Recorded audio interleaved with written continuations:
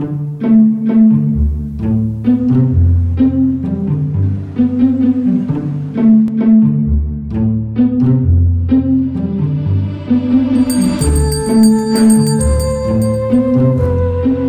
ice cream.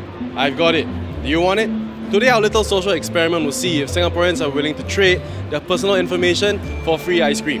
On my right, we have the priority queue, where all you gotta do is just drop your business card and you get your free ice cream faster. On the left, we have a normal queue, where you just wait for your ice cream. So we'll see if Singaporeans are willing to trade their personal information for free ice cream. Do you all want free ice cream? Are you all here for free ice cream? Yes. Do you all know that if you drop your business cards, you can get into the priority queue? If you're in the normal queue, it takes a while longer. Fine, sure, I'll drop my card. Sure, she'll drop her name card.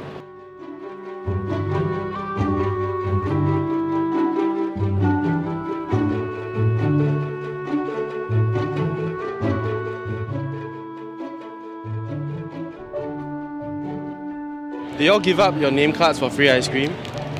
No, we didn't. I generally don't like giving out my name cards. So you were in the priority queue just now and not in the normal queue. But you have to give up something, right? Yeah. Yes. And that was your? Name card. Ah, your name card. But we don't have name cards. I see. But if you had your name card though, would you drop it? Yes, of course. But what if I told you this information can be used for malicious purposes? Oh. Would you still give away your information so easily? How? Like what?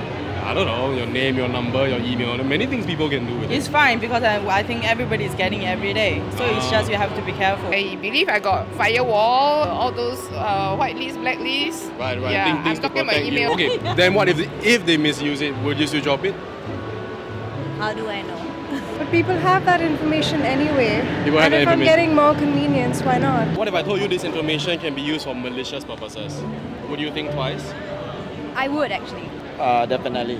Probably. Enjoy your ice cream, enjoy your ice cream. Say bye and say I'll think twice. I'll think twice. I'll think twice. There we go.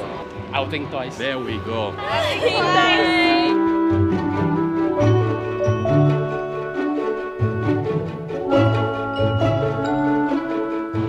So, would you trade your personal information for free ice cream?